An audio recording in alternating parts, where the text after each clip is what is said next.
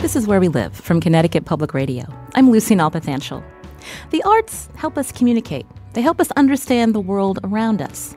For the last 30 years, the Judy Dworin Performance Project has used the arts as a tool to encourage social change. It's done so through innovative dance, powerful spoken word, and moving songs. And along the way, its audiences have also experienced new perspectives on issues like incarceration and immigration. Next month at Hartford Stage, the Judy Dworin Performance Project will highlight many of its pieces over the last 3 decades in a 90-minute compilation called She Speaks Her Piece. We're going to learn more about that coming up, and there's going to be more information at our website, wnpr.org/wherewelive, about that special performance. Now, Judy Dworin and some of the founding members of her ensemble will be with me this hour to talk about their work. Have you seen one of their performances? You can join us too, 888-720-9677. That's 888-720-WNPR. You can also find us on Facebook and Twitter at Where We Live. It's my pleasure to welcome Judy Dworin back to our show. Hi, Judy. Hi. I want to mention that you're executive director and artistic director of the Judy Dworin Performance Project, also professor emerita in the Department of Theater and Dance at Trinity College in Hartford.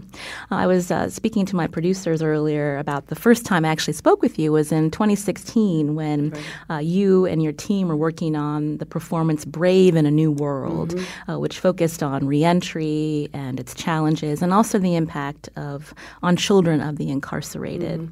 For those of our listeners who may not be familiar with your performance project, tell us what you do. Well, the Performance Project was really founded, the idea that performance, movement, dance, and performance, and the other arts can really create change in the world. And so there are 3 components of the organization.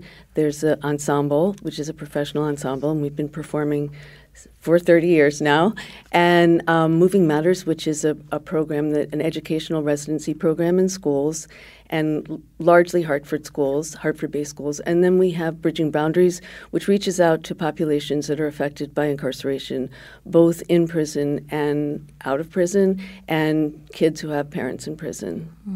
We're going to be learning more about your work, but as I was telling you before the show, I actually don't know a lot about you as a person, Judy. Tell us about your upbringing. Have you always been a dancer? I started dancing when I was very young. My mom had the good insight to send me to modern dance with Trudy Cashman, who's kind of the mother of modern dance in Hartford, and I studied with her. And throughout my whole growing up, and went to Camp for the Arts, and it really was a very strong direction for me. When I went to college, I went to Smith because they had a dance program. At that time, there were not many colleges that had dance programs. And then in my senior year, I heard that Clive Thompson from the Ailey Company was coming to Trinity to start a dance program there. And I went there for my senior year and ended up graduating from there. And then a year later, I became the person that kind of kept that whole dance program going at Trinity, and that became my trajectory for a long time, working to build dance there. And then alongside of that, I began the nonprofit, the Judy Dworin Performance Project. Once there was a dance major and I felt things were moving along at Trinity, I started the project at the same time. Yeah. You were born and raised in Connecticut. Why did you decide to stay? I don't think I intended to stay, but I think when I was invited to teach at Trinity and I really saw that the direction that could go, that kind of became that became home base. And I've been very happy that I made that choice. It's been an incredible journey in so many ways. So take us back 30 years. Again, Judy Dworin Performance Project celebrating 30 years of moving performances in our region. You mentioned wanting to, work on these specific issues, thinking about social change. So tell us about the early days. How did you begin? In the very early days when we first started, I knew that I wanted to create a company, and it was very hard at that time, and still really is, to be an independent choreographer and to be able to get funding and grants. So we really needed to start a nonprofit. And at the time, I was also connected to a number of artists in New York, and at first, the project was an umbrella for independent artists who were looking to be part of a nonprofit, both here and in New York. And after about a year or two, the New York people were beginning to either leave New York or go. So it became clear that it really needed to base here, and that the company became the origin point for it all. So we began to. So that's really where it founded itself, and we began to make pieces. Lisa, Kathy were the two of the very first members, and our first touring went to the National Theater of Bulgaria. So we were it was a wonderful start. It was, and gradually we opened up to working in schools, and then 15 years ago we started working in the prisons. Yeah. So you mentioned you became a nonprofit, so it wasn't always the Judy Dworin Performance Project. It had a different name. It had Meta Arts was the name, and then a little ways in, once it became clear that we were the key organization, the core organization of the then we changed the name to Judy Dworin Performance Project. Mm-hmm. Yeah. When you're on stage and when you're working with other artists, what are you hoping to convey, and how did you wrap that into the mission of the Judy Dworin Performance Project? Well, I'm looking to, first of all, create a collaborative process with the artists that I work with, so that I'm not there to bring in movement and say, please do this and do it as closely as I did it. I bring in ideas, I bring in different catalysts for exploration, and improvisation is really the root of how we create pieces together. And so it was really developing a group of people that are interested in working in that way, because some people really like to be told what to do, and I was interested in something different. And then the piece develops. I'm the outside eye watching these improvisations and beginning to see what works, how to shape it, and how to carry whatever the vision is forward. The idea really being that I think the arts are an incredible voice for change, and can be, not in a hit-over-the-head didactic way, but in a way of reaching people at a visceral level, at a human level, and through movement, which is so basic to who we are as human beings, as the source, but also incorporating other arts to bring people to new perspectives, to help them feel what they might read about or hear about, but feel it in their own experience, in their own being, and perhaps then begin to think about it and to perhaps do things in a different way as a result. When we think about some artists, their main mission is to entertain, but you feel like you have a deeper purpose. Yeah, I think it's asking an audience to dive into some dark material, but to do so with a sense of hope, with a sense of humor, and also with a sense of an aesthetic and beauty, so that you can talk about something that is really pretty awful, but you can do so and shape it in a way that's both beautiful and shocking, mm-hmm. and then help to move that feeling to something that indicates a sense of hope and a sense of change and a sense of purpose. My guest today is Judy Dworin. She's the Executive Director and Artistic Director of the Judy Dworin Performance Project. This year, the ensemble is celebrating 30 years of performing around the region. Judy's also Professor Emerita in the Department of Theater and Dance at Trinity College in Hartford. Have you seen one of the pieces by the Judy Dworin Performance Project? You can join us, 888-720-9677, or find us on Facebook and Twitter at Where We Live. Coming up, we're going to hear from some of the founding members of the ensemble, Kathy Bortek-Gersten and Lisa Matthias. But I wanted to ask you about some of those early pieces. I understand Lighthouse was one of the first. Mm-hmm. Tell us about that. Okay. Lighthouse was a piece that started, actually it was inspired by the death of my dad, and I think I was pondering for a long time the idea of how does one still remain connected, or can one still remain connected to someone that was very, very important in your life when they're no longer here. And I think my dad was someone who provided lights in the dark, and I felt like the theme of lighthouses as doing that was the way to approach this work. And so we explored. It had two incarnations professionally. One was in Hartford, and then we were invited to Baltimore Theater Project to do it as we had a residency there. And in both cases, the audience sat on the stage, and we used the house as the performance space, and then a little bit of the stage section as well. And it was very It was a very moving piece, and I think it was, by turning it around, it turned a lot of things around and allowed people to look at what we were doing in a very different way, and so it was a successful tour and a successful life. When we did it again, we revised it in 2015. We did not turn the audience around this time, and it was a strong piece again. Yeah. What makes a piece successful? How does the audience respond to you and the other artists? Well, one of the things that is a tradition is that we have talkbacks with the audience afterwards, and we know that a piece is successful when a lot of people stay, and they stay for a long time. Sometimes the talkbacks are longer than the performance itself, and so that helps us to know.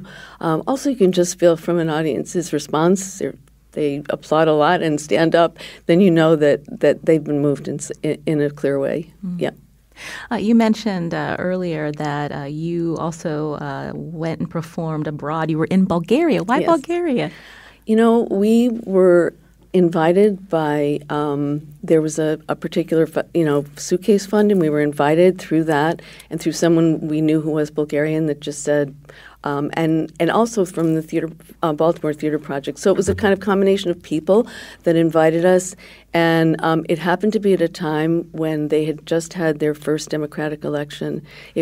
Democracy had just arrived in Bulgaria, and so it was an incredible moment. When we arrived there, people were just so excited because we somehow symbolized democracy and this newfound freedom that they felt that they were going to explore, and so it was a very powerful moment to be there.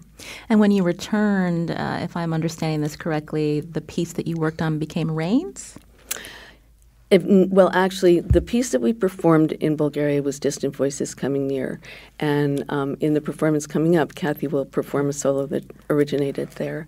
But when one of our translators in Bulgaria was a person named Krasi Boykovska, and she told us this story about Chernobyl and about the rains coming down and really endangering the health of the people there.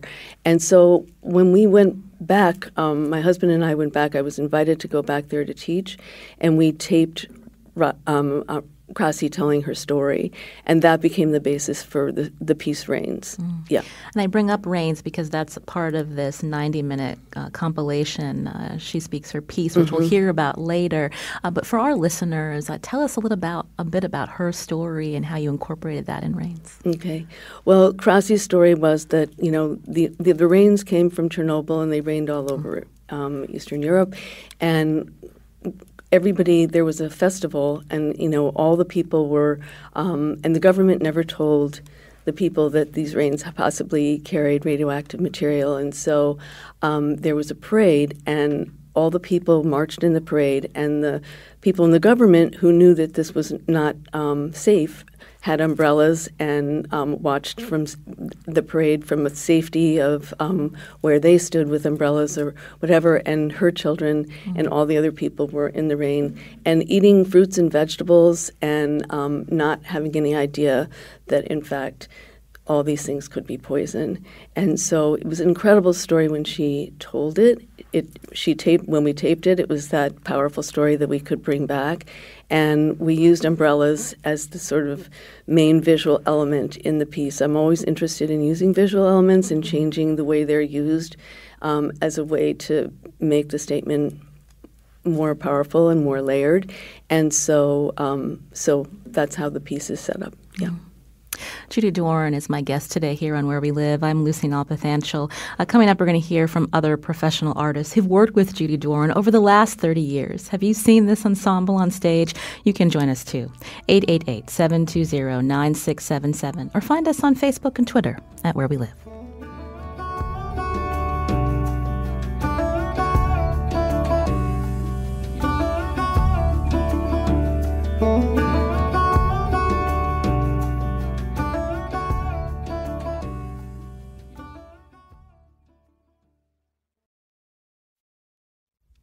This is Where We Live from Connecticut Public Radio. I'm Lucy Nalpathanchel. The Judy Dworin Performance Project has been moving audiences for 30 years. A primary focus of the arts nonprofit is to serve underserved populations. Judy Dworin's with me in studio. She's executive and artistic director of the Judy Dworin Performance Project, also professor emerita in the Department of Theater and Dance at Trinity College in Hartford. I mentioned that one of your focuses is serving the underserved. So when we hear that term, who do you mean? I mean anybody that doesn't have a voice, hasn't found their avenue to have their needs and their issues heard. So it's taking those stories that are underneath that we don't hear about and bringing them forward and saying we must hear about these stories. These are part of our really wonderful culture and our people, and we need to bring that forward.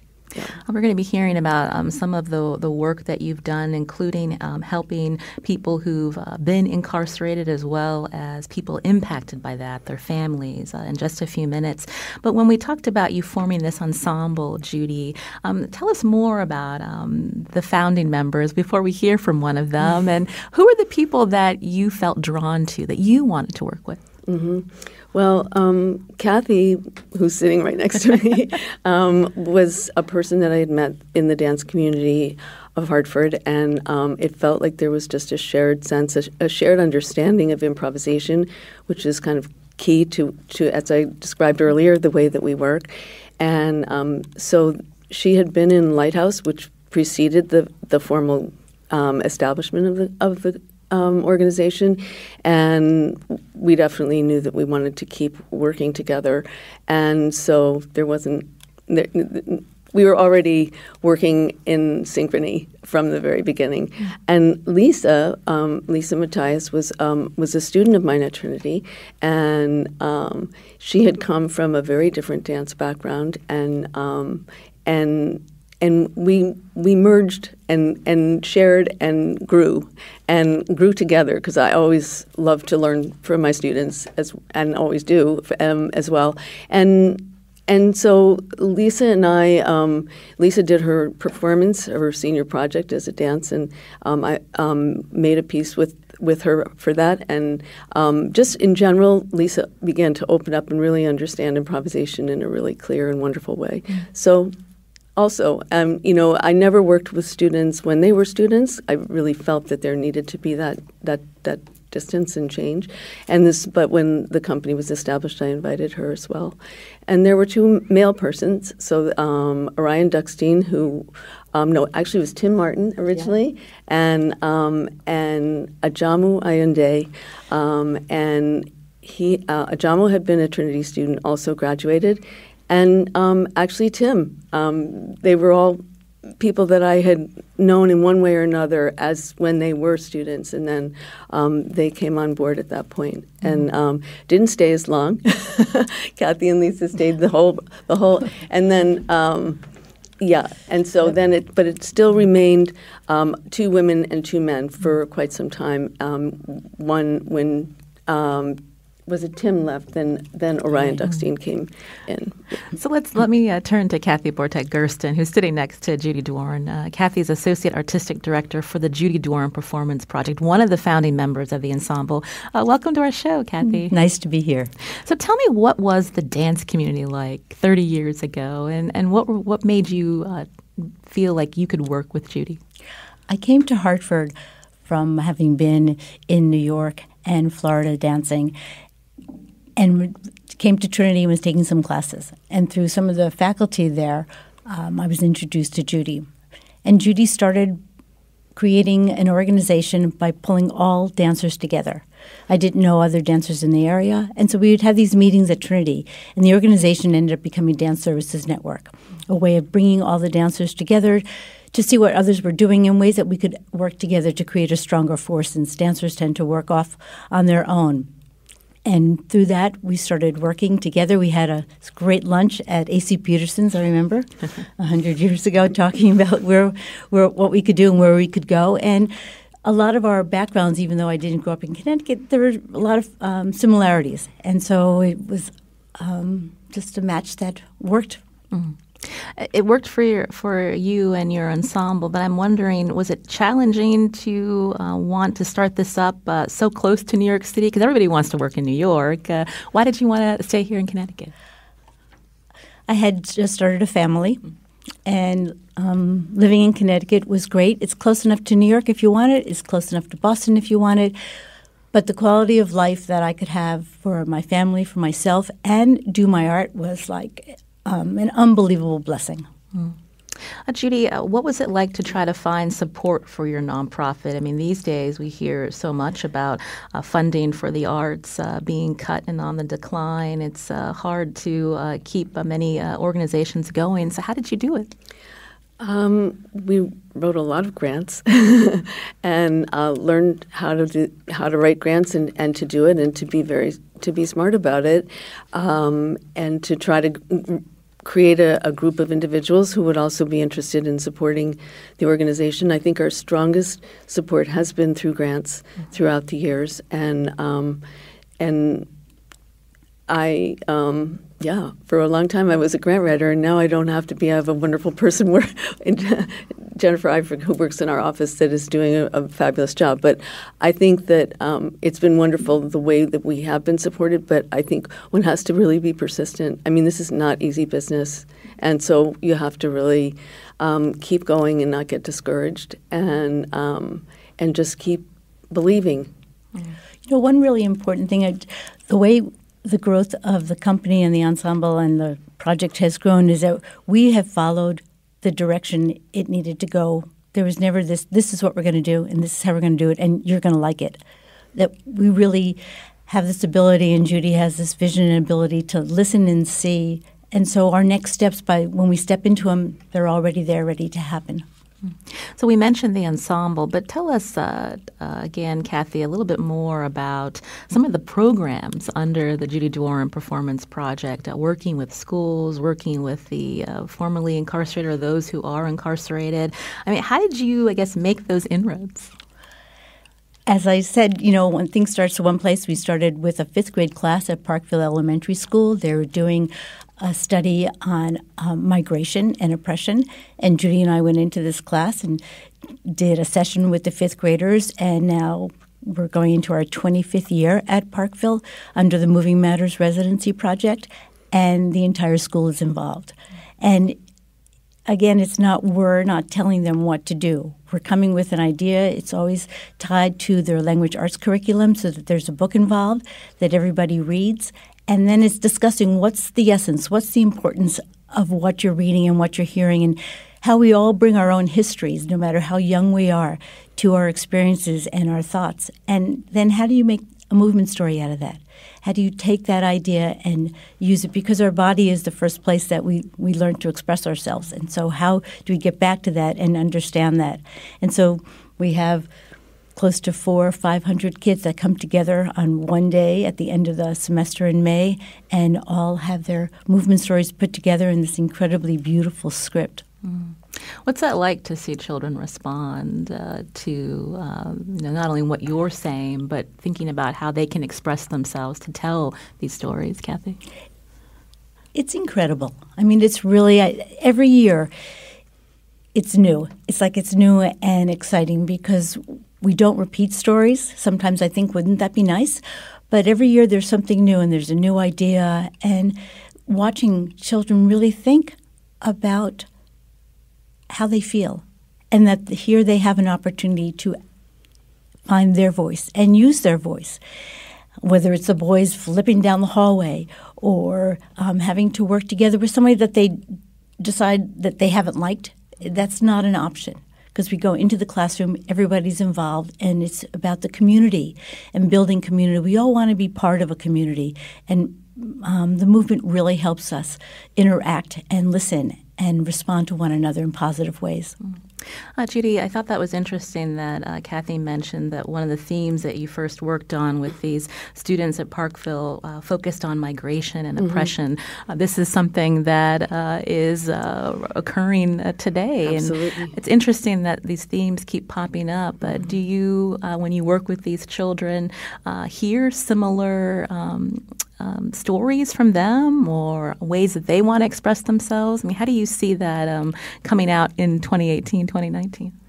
In terms of that particular theme, I think that we haven't focused on the migration scene with the kids again recently, but I think that they, as Kathy was saying, have a chance to say whatever they feel about where they find home, where they find their own home within themselves, and where they find home in their community.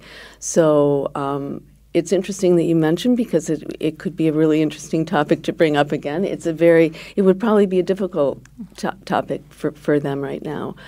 We did bring that topic up in a dance piece. We did a piece called U.S. last year that was about immigration and the issues of immigration, and that is something that we're performing. Some of that will be in the performance coming up. Judy Dworin is my guest today. She is Judy Dworin of Judy Dworin Performance Project, Executive Director and Artistic Director of this nonprofit. Also with us, Kathy Bortek-Gersten, one of the founding members of the Judy Dworin Performance Ensemble, as we learn about their work over the last 30 years, including with the incarcerated. And I wanted to bring into our discussion now Eli Bellman, who was a participant in several programs with the Judy Dworin Performance Project, including the Moms and Kids residencies at York Correctional Institution and its New Beginnings Arts Workshop at Trinity College in collaboration with Community Partners in Action. I hope I got that all in there. Eli, welcome to the show. Hi. So tell us about when you first met Judy Dworin and the members of her ensemble. Oh, my goodness. It's been a long time now, but it had to have been close to 10 years ago now, when I first started working with Judy and the volunteers, and initially started working in their Moms and Kids program, and then was lucky enough to be a part of their performance project as well. So you were incarcerated at York at the time? Yes. So what was your response to this particular nonprofit coming into York and wanting to hear your story and work with you? Were you worried at first, or was it something that you welcomed? I think it was a combination of both. You're not 100% sure what you're getting yourself into sometimes, and you're not sure how others are going to embrace you or feel about you, or especially when you're coming from a situation of being incarcerated. So you have a lot of feelings that kind of go both ways on the situation when it comes to meeting new people. But one thing I can say is, right from the very beginning, Kathy, Lisanne, all of the volunteers with Judy were absolutely wonderful and welcoming, and it was a program that just made you feel like you were supposed to be there. So describe the Moms and Kids residencies. What did you do?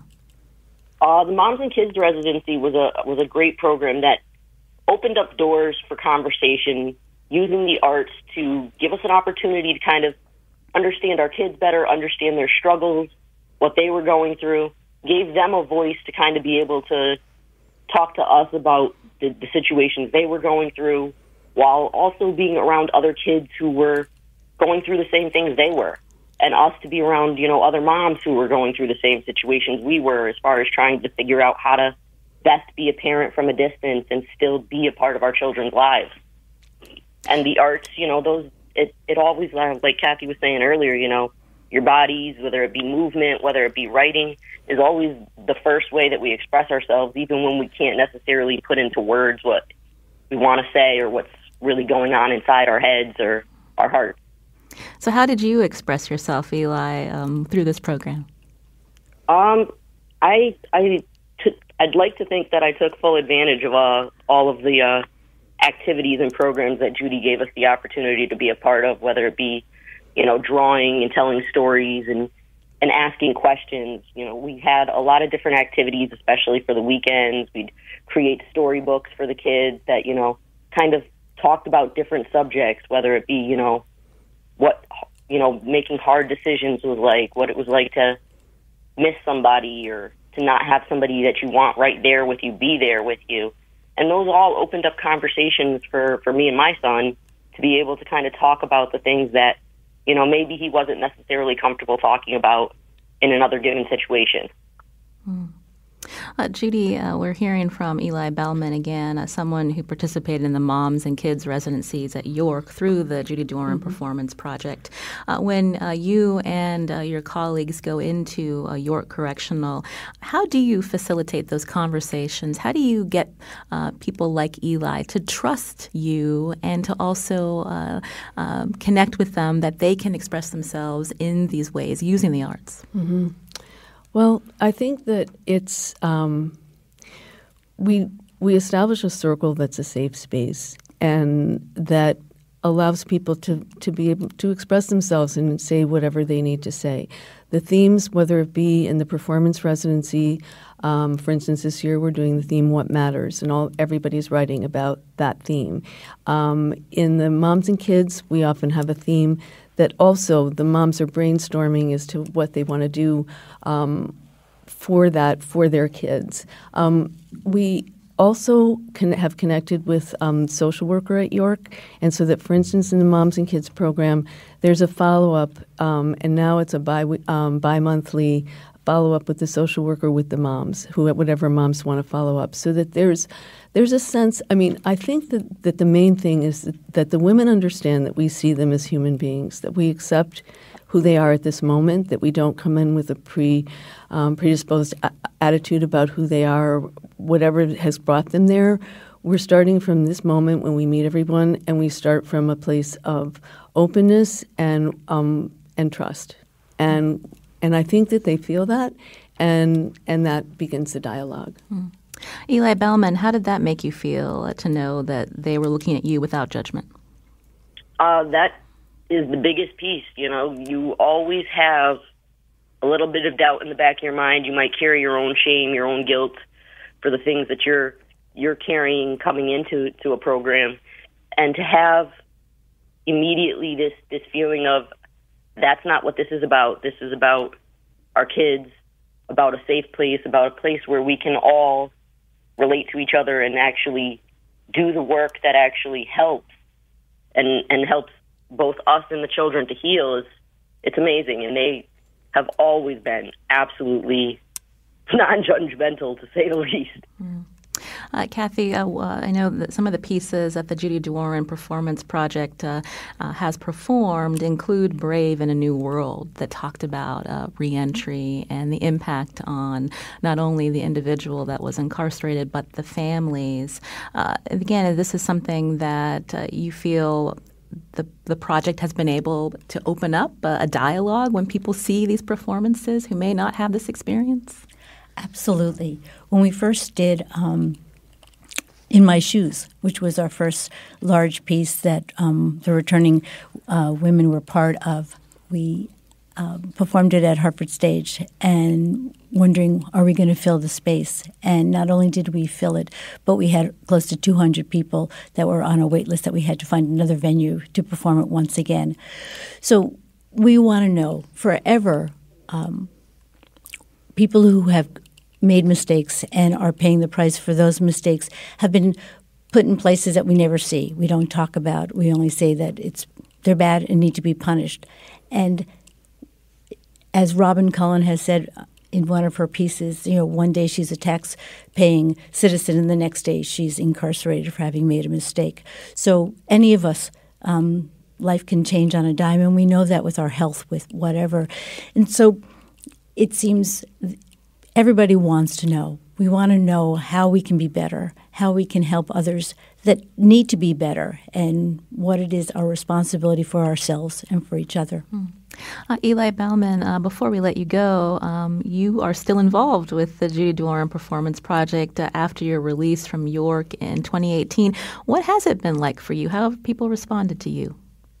I have been blessed to be a part of Judy's programs and the New Beginnings program as well, because transitioning home after being away for any amount of time is difficult. And there's so many people coming out every day who don't have, the means or the support systems in place to really help them figure out what it is to be home and how to make that work. And programs like Judy's have an immense effect on people being able to transition home and to be able to do so successfully.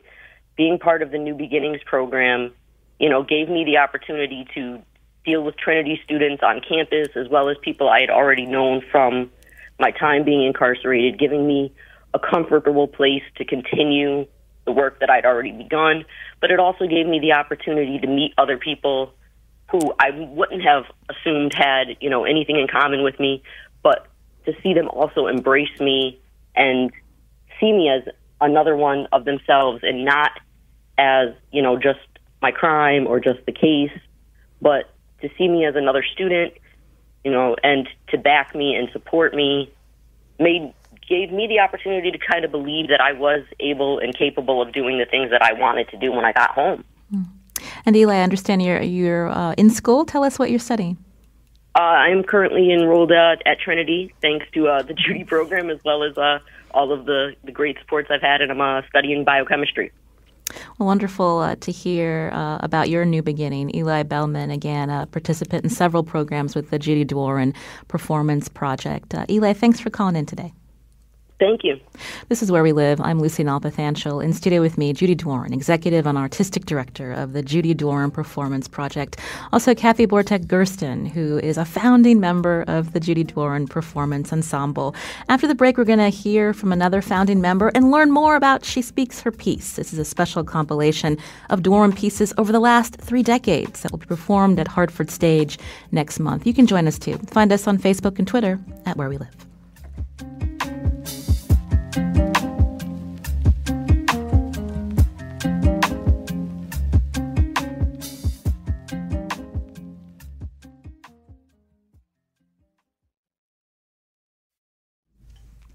This is Where We Live from Connecticut Public Radio. I'm Lucy Nalpathanchel. Coming up tomorrow, Connecticut Public Radio will be broadcasting the impeachment hearings live starting at 9 a.m. on air and on WNPR.org. But we still planned an interesting Where We Live episode tomorrow morning. We're focusing on broadband internet access and how it impacts rural communities. Now, you can still hear the show at its regular time, live at 9 a.m. on our Facebook page.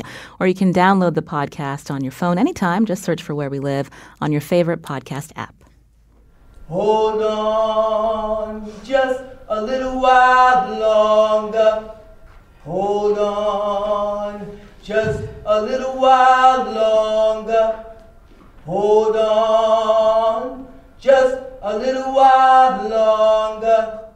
Everything's gonna be alright.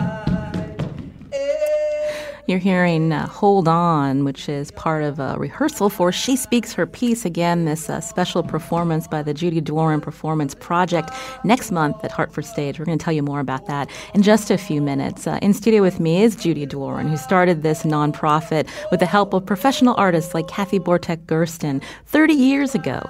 They're in studio with me to talk about that work over the last 3 decades. And joining us now is another founding member, Lisa Matthias. Lisa, welcome to our show. Thank you. Good morning. You are also a lead teaching artist in the Judy Dworin Performance Project residency program. Before we learn more about your time with Judy, I've been teasing She Speaks Her Piece now all hour. So let's talk a little bit about that. I'll start with you, Judy. Tell us how you were able to look at all of the work that you and the other professional artists have done and come up with this compilation in 90 minutes. Well, it wasn't easy, and this is version 30 that we're on, but it's, I think, the one we're going to go with. And Kathy and I really programmed this together and really talked through and looked at so many pieces, and it was the idea.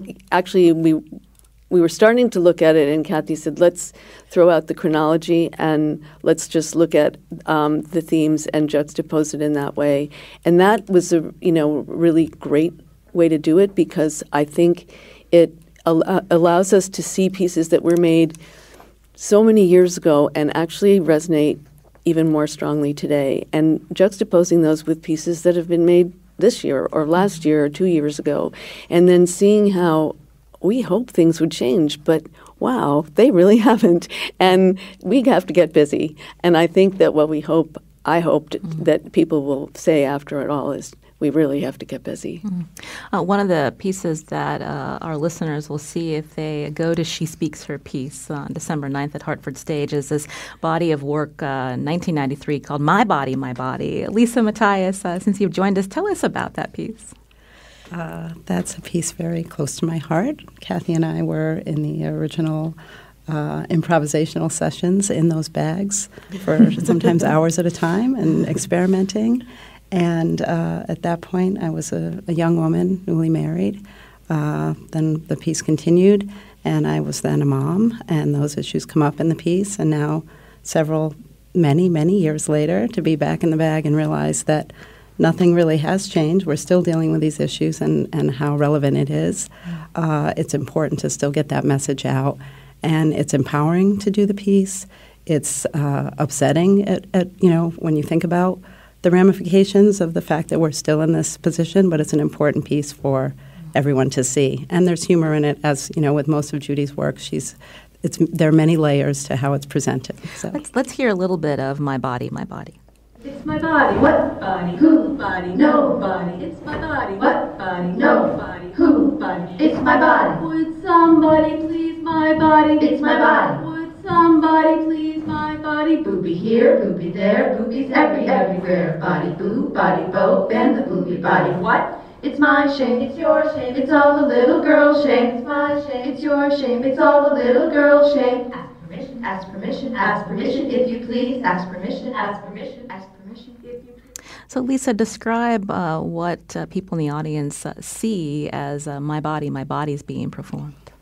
So there are 3 performers, and we are all in a large bag with 3 holes, so only our heads are coming out of the holes. And we travel onto the stage, and we have some surprising interactions with each other. And as the piece proceeds, we each come out of that bigger bag into our own bags, and there's, as you hear, this really rhythmic chant which drives the piece. And we are doing several gestures and movements within the bags, but ultimately it comes to us shedding those bags and coming into our own and experiencing that and taking ownership of that. We heard Lisa mention again, and this is something that Judy also mentioned earlier, some of these themes keep coming back time and time again. Kathy, what was going on in 1993 when you guys were working on My Body, My Body? You know, the women's movement has always had sort of, in my experience, kind of these fits and starts, coming forward and really finding voice. And we were at a time where it seemed really important to keep pushing forward on who we are as women, what it means to be a woman, and taking ownership of all that. And My Body was so much fun to work on. The idea of being in a bag and being hidden and having all these incredibly technical and difficult movements happening inside a bag that you really can't see all of it. You just see some of the repercussions of that movement. But that's speaking to the fact of what women were going through, who we are as people and everything that stirs within us, and how to bring that forward, and the idea then of bursting out of the bag and shedding it and finding one's own voice and playing through it. And it's been amazing because we've done it at schools, we've done it at all different places, and students have taken the piece on. It's been really interesting watching high school students perform that piece and sort of embrace themselves and their voice within it. We just have a few minutes left, but I wanted to talk about one of the pieces that has been created closer to now, and that's I Have a Name. Before we listen to this from the rehearsal, Judy, could you tell us briefly about some of the themes that you hope to bring out in I Have a Name? Yeah, I Have a Name is from this piece that we did last year called U.S., and it was we did it as a site-specific piece at the Hartford Public Library, which is a hub for immigration in the city, and then we did it at the Academy a second time. And it's a piece that really asks us to look at immigration and what's going on in immigration in a new way. Let's hear it. I have a name. I have a name. Tengo un nombre. I have a name. J'ai un nom. I have a name. I have a name. What's yours? Please address me by my name. It is important to me. I am not the number on this paper. I am. I have. I live. I love. I dream. I cry. I hope. I have hope. I have hope. I have hope. I have hope. I have hope. Hope is in my name. Hope is in my dreams. Hope is the place Again, that's coming from the rehearsal of She Speaks Her Piece, which is a special performance by the Judy Dworin Performance Project happening next month. Before we hear the details of how listeners can see this performance, I wanted to ask you, Lisa, because you've worked with these women for a long time, do you feel like many artists feel like they have a responsibility to respond to these social issues? Absolutely, and Judy's work is a perfect opportunity for that. I really expanded in every way when I met Judy. And as a dancer, you never expect that you're going to end up actually working in a prison. But with all of the different programs that have come from Judy's vision and from her listening to the needs that are out there, there's just countless opportunities to show that art really is a healing force and so important. And as we're performing these pieces, it is important and there is a responsibility. I remember the first time that we took a piece that we had done at the prison out, and we had to think about how we were going to be sharing the stories of these women. It was a daunting task, and it really called upon us as performers to draw from our own humanity and our own experiences. So we may not have had the same stories or experienced the same things as those women, but we are also women, and everyone has struggles. And so I think that we all bring our life experience to our performance so that it can be authentic. We're not pretending anything. We're trying to find what's inside us that we can share that will then do the work justice. Kathy, how can our listeners find out more about She Speaks Her Piece? Well, you can always look at the website, which is www.judydworin.org, or you can go directly to jdpp-sshp, which stands for She Speaks Her Piece, .eventbrite.org. And we'll also link that on our website, WNPR.org/wherewelive, for our listeners who might not be able to jot down all of those letters. But before we go, Judy, again, you and Kathy and Lisa and so many others have been performing in our region for 30 years. How do you feel the dance community, do they have a place to expand? What can be done to help dancers who want to do the work that you're doing? Well, I think having a space would be really helpful. There isn't a space for dance in Hartford, so dancers find spaces that in different parts of the city, and that's a nice, interesting challenge. I mean, because you can find site specific. You can do it can push you to new directions in your work, but it shouldn't. But there is no home, and I think that would been talked about for many years, but it's not there. I mean, I think there's been lots of efforts in the dance community to collaborate with each other and to network. And we see the Connecticut Dance Alliance is the latest manifestation of that and a very successful one. But I think that there's got to be a way that dancers and the city and funders kind of maybe sit down and figure out, is there a way to create a home so that there's a go-to space that performance can happen. Yep. Again, She Speaks Her Piece will be performed at the Hartford stage December 9th. More information at our website, WNPR.org/wherewelive. Judy, before we let you go, what's next for you? I'm going to wait till this one, but there. I do have ideas of what's next. So there is a next. It's not 30 years and we're done. Yeah. It's 30 years and we're ready to go. So we'll have to have you back. It's a pleasure to speak with you and to see the work that you've done through the years with your fabulous team. Judy Dworin, thank you so much. Thank you. Also to Kathy Bortek-Gersten, Lisa Matthias. Today's show produced by Lydia Brown. I'm Lucy Nalpathanchel. As always, thanks for listening.